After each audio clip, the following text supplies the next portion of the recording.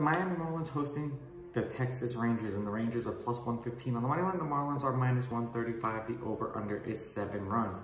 The Rangers getting a run and a half are minus 190, meaning if you bet them that way and they win this game outright, you win. They lose by 1, you win. The Marlins laying a run and a half are plus 158, meaning if you bet them that way, they must win this game by 2. Neither Otto or Rogers pitched against the opposing team last year or this year. The Rangers are 78-61 on the run line. They are 31-39 on the road. They're 2-8 in their last 10, and they're on a 1-game winning streak. The Marlins are 64-75 on the run line. They're on a 2-game losing streak. They're 2-8 in their last 10 and 27-40 at home this year.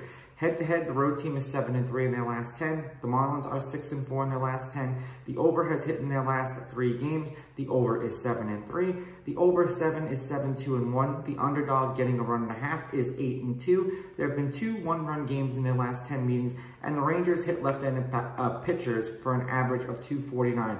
If we want to get into some individual stats, we've got some time. The over is 4-0 in the Rangers' last 4 interleague games versus a team with a losing record. The under is 5-0 in the Rangers' last 5 road games. The under is 7-0 in the Rangers' last 7 road games, with the total set of 7 and 8.5. The Rangers are 0-4 in their last 4 games during the game 1 of a series, and the Rangers are 0-6 in the last 6 versus a team with a losing record. And then we'll go over to the Marlins. The over is 4-0 in the Marlins' last 4 overall. The under is 3-0 in Rogers' last 4 starts when the opponents allowed 2 runs or less in the previous game. The under is 4-0 in Marlins' last 4 Monday games. The under is 5-0 in Rogers' last interleague starts, and the over is 4-0 in the Marlins' last 4 on grass.